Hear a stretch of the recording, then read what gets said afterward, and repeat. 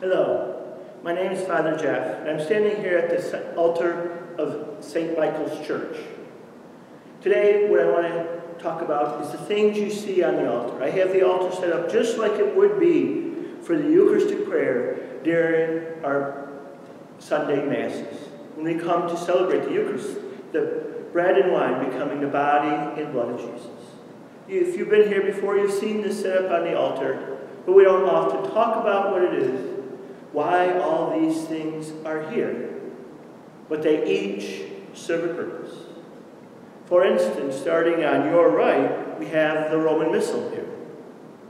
It is the book that contains all the prayers we use at Mass. Every prayer said at Mass can be found in that book. Everything but the readings and the homily for the entire Mass can be found in that book. The readings are in a book we call the lectionary, or for the Gospel, the book of the Gospels. This contains all the prayers prescribed for each Sunday, each Saint Day, the Eucharistic prayers, penitential rites, Gloria, Creed. It's all in here. Of course, underneath it is something purely practical. The book stand that tips the book up, and this serves one purpose. It helps me with my bifocals to see the words on the page. So sometimes things just are practical. But the book is there to help guide the priest, to say the right things, to celebrate the Mass with great solemnity. Looking at other things we use, we have things like our paten. This is the vessel that is used to hold the host that the priest will consecrate. It will hold the big host that he will hold up during the prayers. It will also likely hold some smaller hosts, numbers depending on how many are in the consecration, are in the congregation. We call this a paten.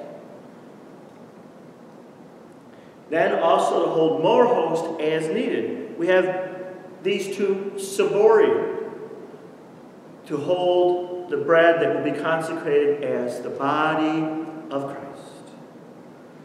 Then we have the chalices. Not just a cup, but a chalice signifying great solemnity, because we're putting the wine in it that will become the body and blood of Christ. As you look at the paten, the chalice, the ciborium, and then we have more chalices. Each church will have whatever number they need for their distribution of the precious blood. But each of them are made of solid metal to be a durable substance. So we don't have to worry about it breaking during Mass or getting cracked and that. And often they are gold colored, signifying value. But as valuable as gold can be in our world today, what they hold, the bread and wine, will become something that is priceless. The body and blood of Jesus. So again, precious materials. Something worthy of holding the body and blood of Christ. Then we have other items. Obviously, we have to have wine to consecrate. So we have, it can be, if you need a lot of wine, a larger pitcher. Or if you're just using a little wine, say for daily Mass, it'll be a small cruet. And we'll also have a cruet here with water in it. The water that's used to pour into the chalice, to pour a drop of water in. The water that's used to wash the priest's hands and to offer to him. So again, a cruet. Then we have purificators. These are where used when someone receives the precious blood and the side is wiped. Purificators. But they're not some raggedy cloth. They're white, symbolizing purity, symbolizing God's graces.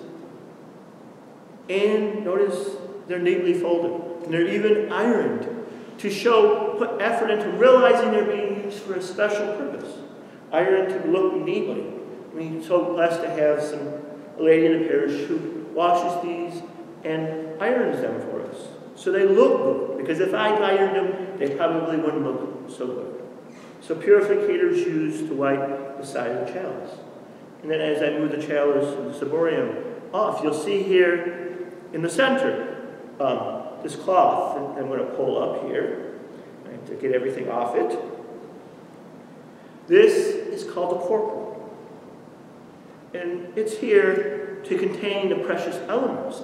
You know, there's already an altar cloth that you can see on the altar to serve, to make it a dignified place. You know, if you get in your home, if you're just eating yourself, you might eat without a tablecloth. When you hold a special meal, you might decorate it up and all with a special cloth. And we are celebrating a very special meal, you know, the Eucharist, where we are fed with the body and blood of Jesus. So we have the altar cloth, but then there's corporal. Say, for instance, I'm doing the consecration, and then we come to communion, the Lamb of God, and I break the host. And sometimes crumbs. I do my best to break it over the pan so the crumbs will fall into the pan. But sometimes they fall out. So with the corporal there, you know, if the crumbs are in it, we can neatly fold it up and pick it up, containing any particles that are there, and then properly and reverently take care of them after Mass. These are the things we use at the altar. As the bread and wine become the body and blood of Jesus, our great treasure. Each thing here is part of that celebration. The Roman Missal with the prayers, the patent, holding the host, the ciborium, also holding host, the chalices, pitcher, cruets, corporal, purificators. We use them all the time. We take it for granted. But they are a symbol. They're functional, but they're a symbol of the great reverence, the solemnity which we wish to celebrate the Eucharist. The Eucharist that is Jesus' gift to us.